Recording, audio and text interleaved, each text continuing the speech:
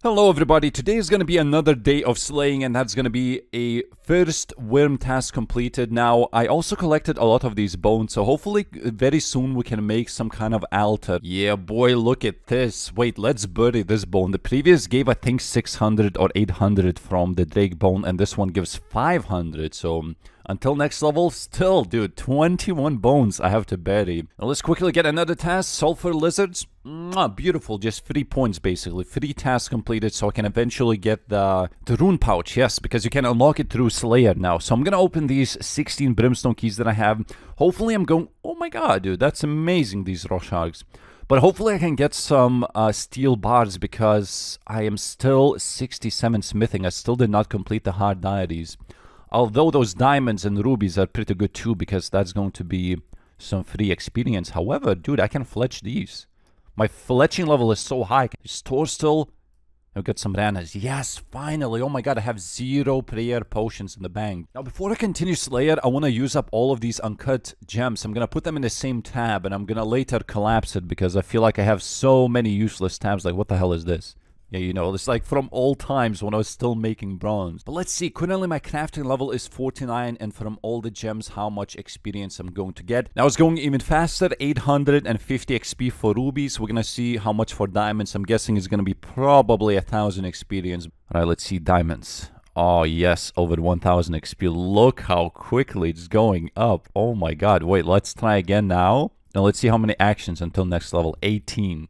So this inventory is going to give me another level. Beautiful experience. Alright, that was the last inventory. I got from 49 to 61 crafting. By the way, yesterday when I was killing shamans, I forgot to show you that I got 22 elite clues as well. But again, I'm not doing it until I get 95 Slayer and I can kill Hydra to get that mystic row bottom. There we go, 97 attack, and I just realized that I didn't show you my stats, so this is how it looks like. Because in my previous video, I was slaying like the whole day, and then nobody knew when I started. It was from 85 to 90 Slayer. So I'm gonna see how much I can get today. Look at this, only 80,000 until next level. Wait, actually I'm not gonna be training attack anymore. I'm gonna be going for defense, because I also want to have my combat level increased a little bit.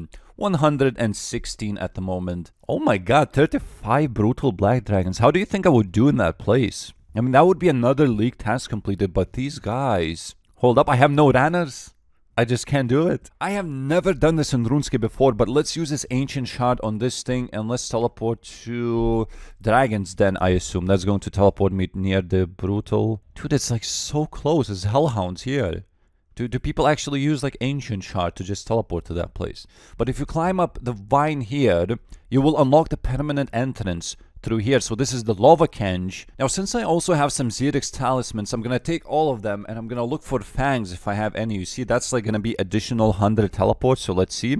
In total, I have slightly above 100, but I can dismantle these into more fangs, because I don't actually need like multiple talismans at the moment, at least. And now if we add these fangs, I'm gonna have in total 400. So this is my plan. So this is the lava cage teleport. It's fairly far away from the entrance, which is, well, it's pretty close actually. I think it's gonna be closer than the Xerix Hamlet. So let's teleport to, I think it's Inferno. Let's see what this one teleports you to.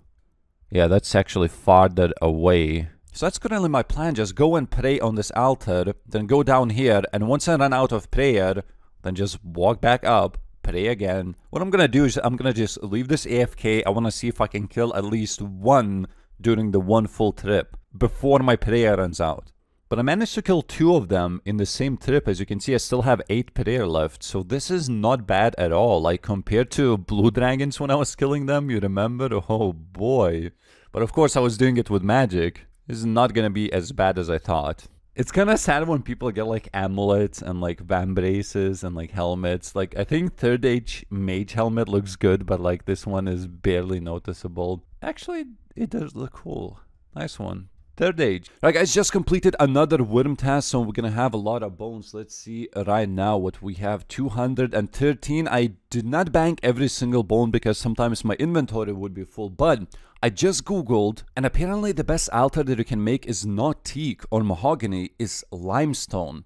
But you cannot get any limestone in Zaya. There's no rocks to mine. However, you can get it from Winterton. Now, because I've done so many, I'm going to assume that I do have them in the bank. So let's search for limestone. Yeah, I got 25. I can use a chisel. I don't think there is any other requirements to do this. And you can just bam. By the way, I had to cancel so many contracts that I actually had to do Taromin. If you look at the chat, white berries. Oh my god, dude, I love farming contracts when you already have like stuff growing. I got some watermelons, got some snape grass. I just checked and we're gonna get...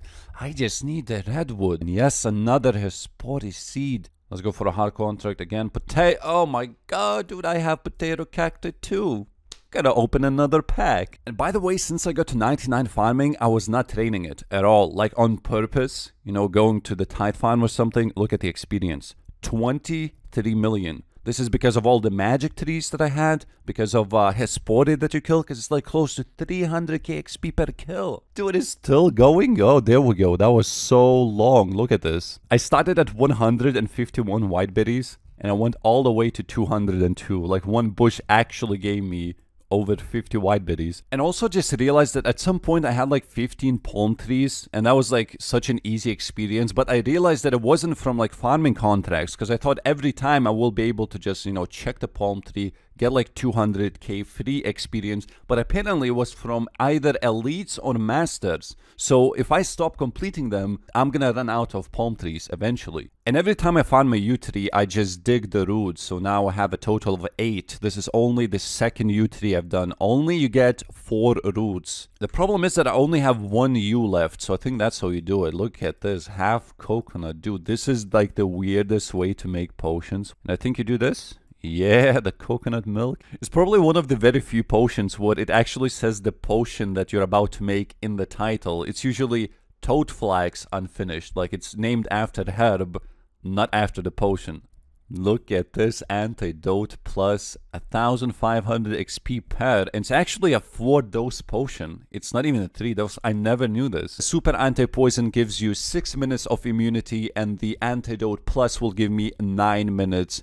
And I don't have any trees at the moment. Remember when I came in this guild and I said I got 23 mil farming experience? Well, take a look at this. I'm gonna clear the Hespori. Maybe we're gonna get something. I don't know. I never had the bottomless bucket from this one.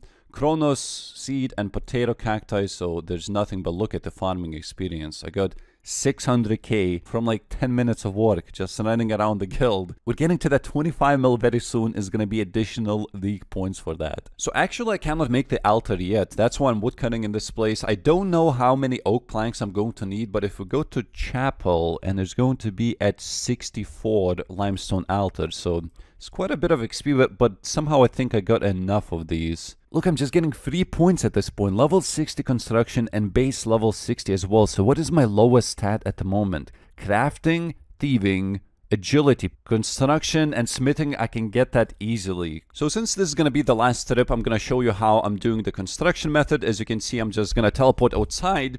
But this is what I thought that the rune pouch would help really a lot. But you actually don't need it if you have the dust battle staff, because this is going to occupy 1 space anyway. And previously I was only making 2 larders because I didn't have enough inventory space, because I didn't know that the staff was that good, that it actually removes both runes and not just one. And then I just teleport back, which was the wrong teleport, but we can try this again. This is the lava kench. I think this is the closest bank that I can teleport to at the moment. By plank, let's go for mahogany.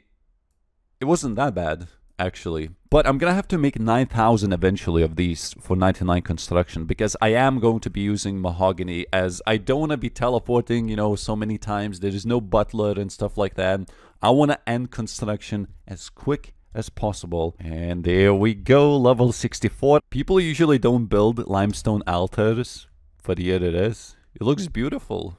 Oh my god, there's some kind of variation finally. Not everyone's having those gilded altars. This is going to be quite confusing, because I'm not going to be using any burners, because I don't have any madental. And I kind of feel like it would be a waste instead of planting normal herbs for a lot of herbal experience. I don't want to be using the only 2 patches that we have for like 50% increase in prayer XP. But let's see.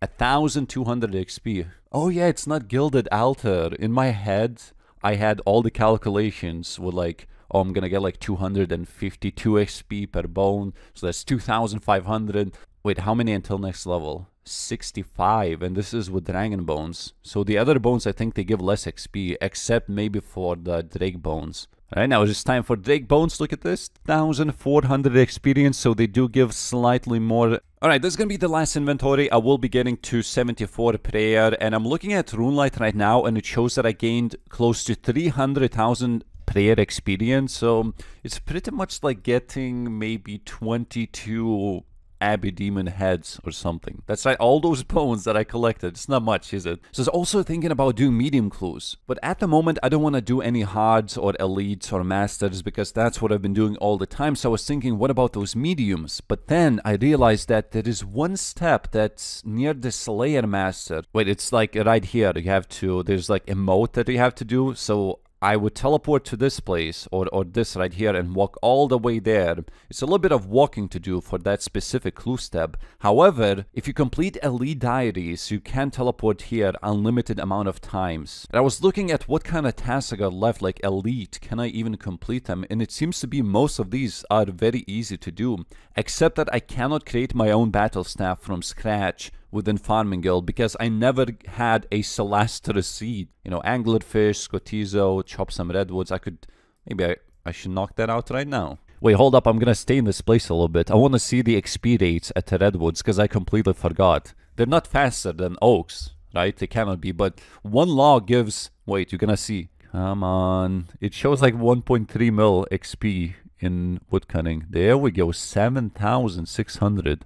One log, dude. One log. And everything's going to the bank as well. Now it shows actually 1.4 million woodcutting XP an hour. 1.7 now. It's showing that I'm gaining around 1.1 million XP an hour. I've been in here for like 5-6 minutes or something. It's kind of odd. Like every single tree that I chop gives the same amount of XP. Willows give 1 mil XP an hour. Mahoganies give like 1.2 maybe mil XP an hour. So I'm wondering what the hell gives like 1.5 or something. I'm wondering if it's even worth it fishing these anglerfish, but that should be... Oh, it's only stage 1. I have to cook it? Don't burn, baby. Come on.